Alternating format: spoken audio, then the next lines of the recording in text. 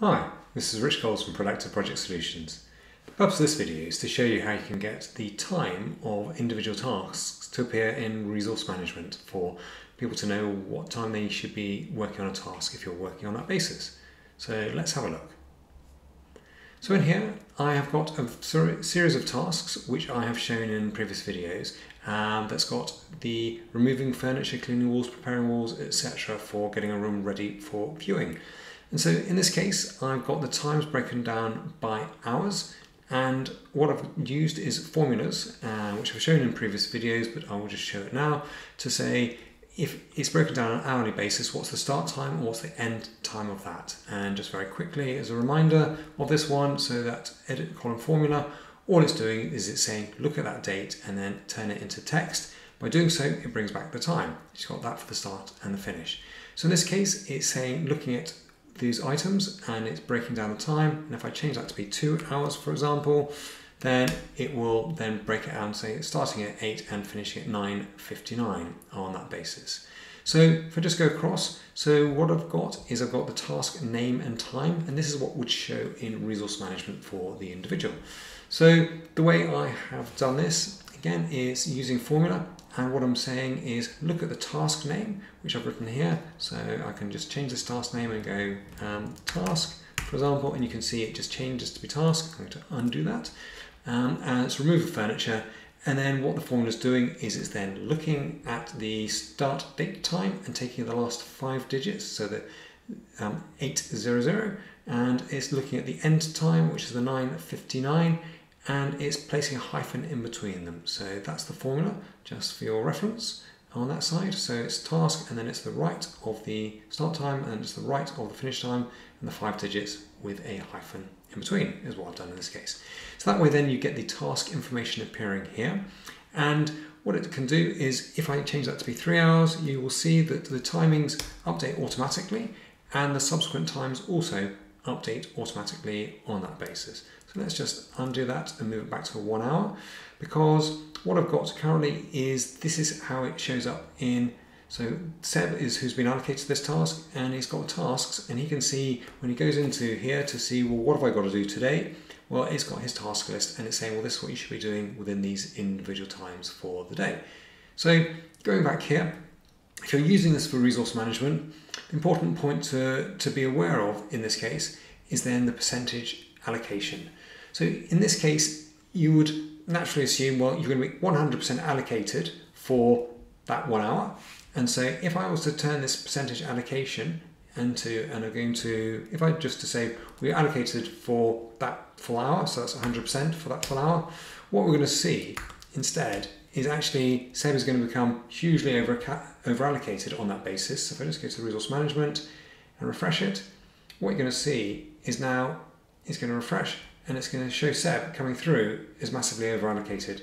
Reason being that what it does is resource management is looking at it and going, well, that's the whole day, so that's 100% for the whole day. It's not calculating it on an hourly basis. So in this case, what you need to do is you just need to get it to say, well, what is the calculation of how many hours in the day is it using? So in this case, what I've got is I've got a formula here, and the formula is saying, it's ignoring the top row, and it's saying, well, what is the duration here? So again, if I just take that formula on here and just say equals the duration 1 hour, it's going to immediately calculate that to be 1 hour. And if you see, if I change this to be 2 hours, so it's going to say, oops, 2 days, 2 hours is what I was wanting to show you.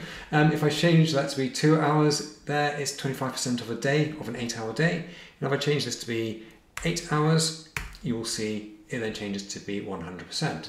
So just as a quick reference point, if I was to change this to be a 9-hour day, or 10 hours, let's just say at 9 for in this case, so if I change it to be 9 hours, you'll see the calculations are going to change as well, because it's going, well, 1 hour of 9 is 11.1%, and so if I was to then change that to 10, you'll see then that becomes even easier maths, I think. So if I change the length of day there, 1 hour in 10 hours will be 10%. You can see on that basis here. So 8 hours of 10 is 80%, Whereas if I was to make that 1 day, for example, you will see that goes to 100% because that is 10 hours of 1 day. So you can change that back to be 1 hour.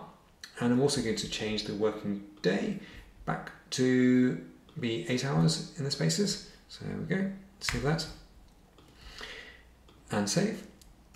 And save. So what's happening here is just need to change this one, the percentage allocation. So what I want to do is I want to have this as the percentage allocation that applies to everything, because at the moment you can see that that is hugely over allocated on that basis.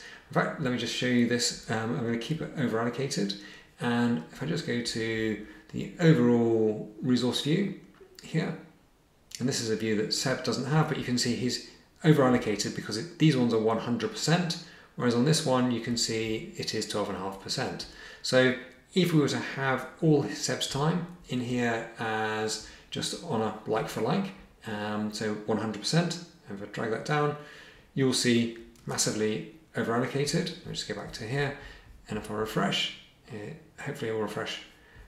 Well, it'll take the time just to sync through, and that will then go mad in terms of as that comes through. Just checking, that's all been saved. Yep, so it will come through momentarily, and just refresh it one more time, and you can see that's gone up to 700% because it's saying, gosh, he's allocated 100% for all day. So what's the message here? Is in this version, what you want to be doing is you want to be saying equals the duration at row, 12.5%, and you drag that up, that works there. And you can again, just if I want to, I'm saying equals duration at row, and I will leave it at that. Otherwise you can make it so it avoids the level. So that's how you get it to show in this way. In this case, if I save it again, go back to Seb, and what's Seb seeing in terms of his overall duration? He's seeing the exact timings when he's working on a task. So again, if I just want to change it to say, well, actually the paint walls is going to take Seb's probably 2 hours on that basis. So let me just change that on here, and dress room for viewing, and just going to clean room, I'm going to put that to be 30 minutes. And I'm going to make this one 30 minutes as well, just to keep it into 1 day. And you can see that's happened just within the day. You can see his percentage allocation comes down. And if we go back to overall on this basis here, I'm going to update it, and hopefully it's synced through within time. Let's just refresh, and today. So what we can see there is the timings for exactly what needs to happen when. You can see that this has been updated clearly on that basis as well.